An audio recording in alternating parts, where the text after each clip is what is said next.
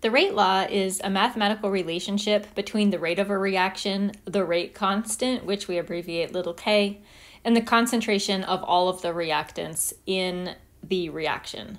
For a generic reaction like AA plus BB makes DD and EE, and in this notation, the little letters I am using to indicate the stoichiometric coefficients in the balanced equation, and the big letters I'm using to indicate the molecular formulas.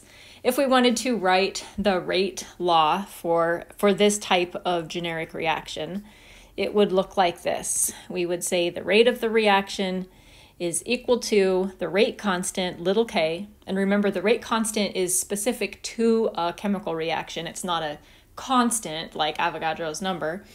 The rate constant k times the concentration of all of our reactants. So putting it in square brackets, that's notation that we use to indicate the molarity of that substance. This means the molarity of molecule A, and brackets B, it means the molarity of B. So it's the concentration of all of the reactants, A and B, and these concentrations are raised to some exponent, which I'm just going to say X and Y. These exponents, X and Y, notice I'm not using the same numbers or the same letters as the stoichiometric coefficients because they are not necessarily going to be the same. So let's kind of mark some of these things up. K is our rate constant, which we determine experimentally, or it's a number that's given to you. A and B are the molarities, the concentrations. I've already got that written down. And then X and Y, these are numbers that are experimentally determined.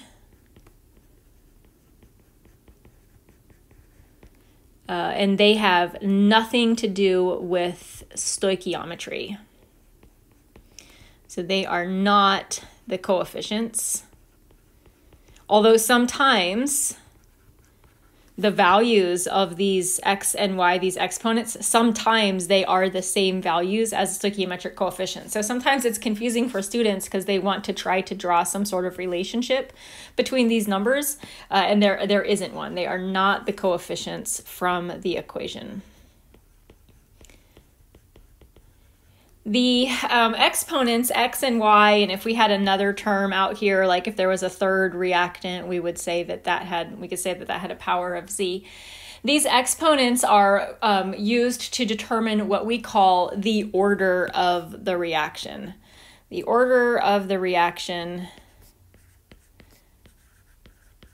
is just simply the sum of these exponents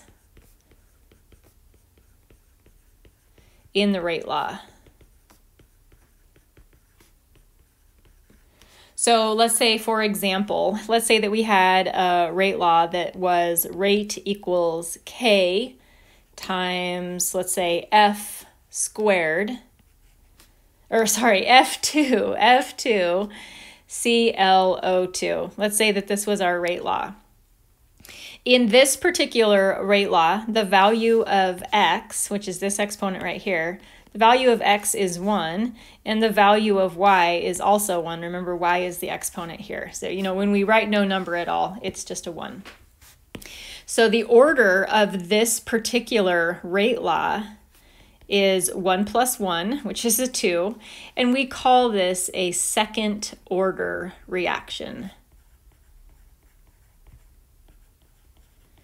If the sum of the exponents would be a 1, like maybe there was just one term in the rate law and there was just one exponent of 1, we would call that a first order reaction. If one of these was a 2, our order would be 1 plus 2, which is 3. We would call that a third order reaction. We're also going to find that it's possible for these exponents to be zeros, which is kind of weird, and that we would call a zero order reaction. Another notation that we use, another thing that we can say, is that we can describe the order of reaction specific to each one of the reactants. So we could say that this overall is a second order reaction, and we could also say that it is first order with respect to, I'm going to abbreviate that, first order with respect to F2, and it's also first order with respect to ClO2. So that's referring to the individual exponents for F2 and the individual exponent for ClO2. If this was a 2, we would say it's second order with respect to ClO2. If this was a 0, we would say it's 0 order with respect to F2.